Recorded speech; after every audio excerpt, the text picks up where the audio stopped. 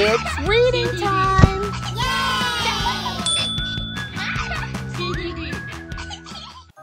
Have you ever felt that something wasn't right or unfair and you wanted to do something about it? If so, then today's story, Ron's Big Mission, is just for you. Ron's Big Mission, written by Rose Blue and Corinne J. Nayton, illustrated by Don Tate. "You're up early this morning, Ron. What's the rush?" asked Mrs. McNair. "Come and have your breakfast. I made some oatmeal." "I have to go, Mama," said Ron, tying his sneakers. "I have something to do this morning." "You always have something to do," said his mother with a smile. "Just be home by lunchtime, okay?"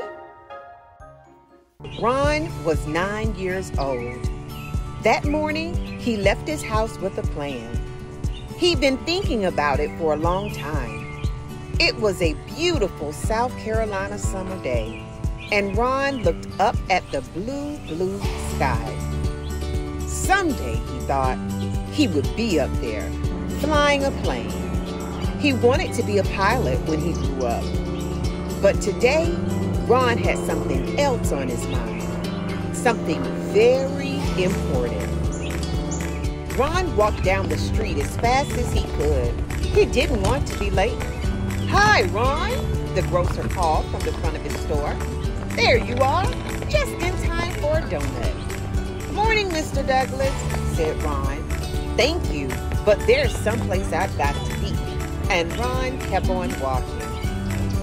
Down by the schoolyard, Ron saw his friend Carl shooting baskets. "All right, you made it," called Carl. "Hi, Carl," said Ron. "I wish I could stay, but I've got something important to do." "More important than basketball on summer vacation?" said Carl. "Are you kidding?" Ron laughed. He loved to play basketball, but not today. Today was too important. Ron kept on walking. When Ron got to the Lake City Public Library, he stopped. This was it. He was hot from walking so fast, and he was nervous too. He took a deep breath, lifted his head high, and went inside. Mrs. Scott was busy getting ready for all the people who would be using the library today. As the head librarian, she had to make sure that everything was neat and orderly. Mrs. Scott looked up to welcome her first visitor of the day. She smiled as Ron walked in. He was her best customer. Ron gave a little wave to Mrs. Scott and went right to the shelves. It took Ron a while to find some books. He always looked for books that showed children who looked like him. But that was hard. There were not many books about black kids on the shelves. At last, Ron found some books on airplanes. He took the books and started to walk to the front desk.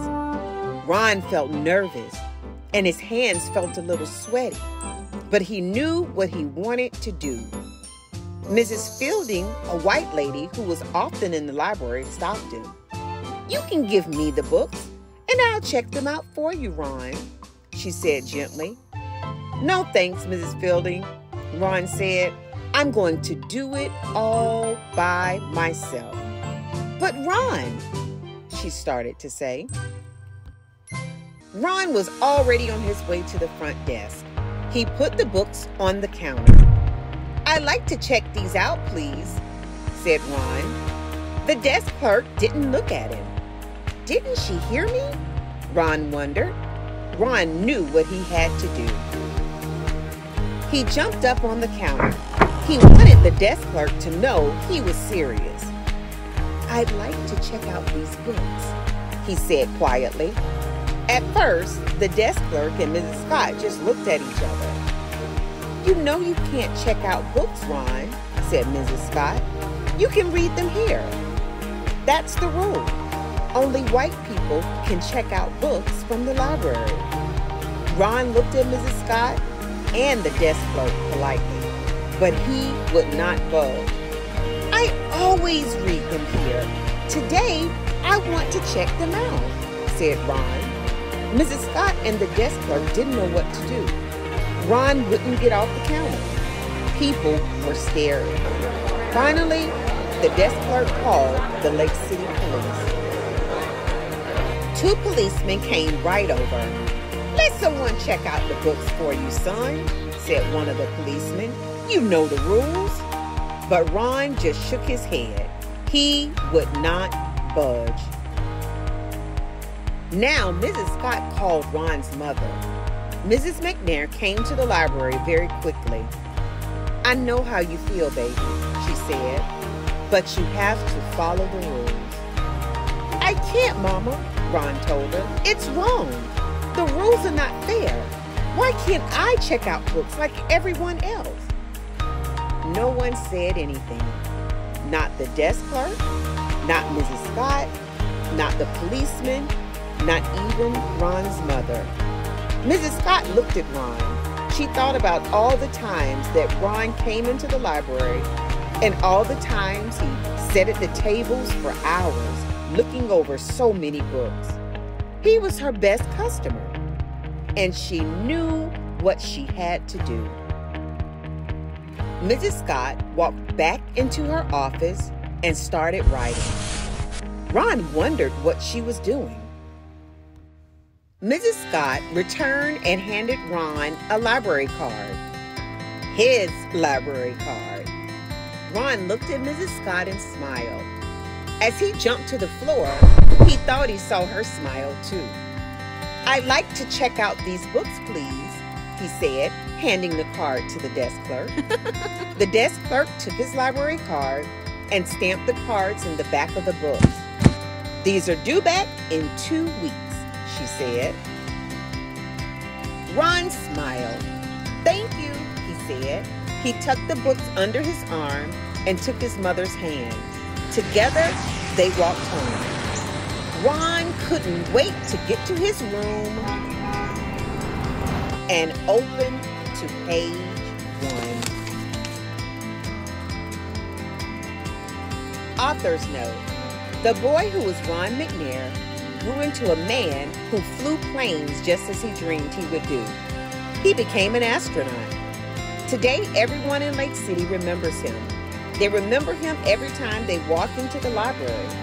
The red brick building on 234 Main Street is a special place.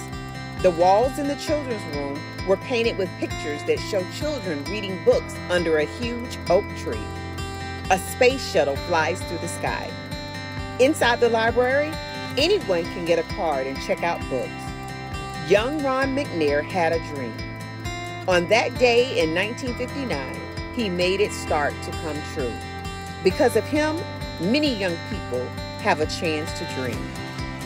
You can only be a winner if you're willing to walk over the edge, Astronaut McNair once told a group of children. You're eagles. Spread your wings and fly to the sky. Many years ago in Lake City, South Carolina, young Ron McNair became a hero. Later years, in 1986, astronaut Ron McNair was once again a hero. He lost his life when the Space Shuttle Challenger exploded on January 28th, with the loss of the entire crew. The Lake City Public Library is dedicated to astronaut McNair. This story is a fictionalized account of a real incident in Ron McNair's life. There are several versions of this story. This version comes from interviews with Ron's mother, the late Mrs. McNair, and Gloria Wilson, Administrative Assistant to the Director of Library Systems in Florence County, South Carolina, and Gloria Tisdale of the Lake City School District. We thank them for their help in reconstructing this inspirational story. Except for Mrs. McNair and Ron, all of the characters' names are fictional.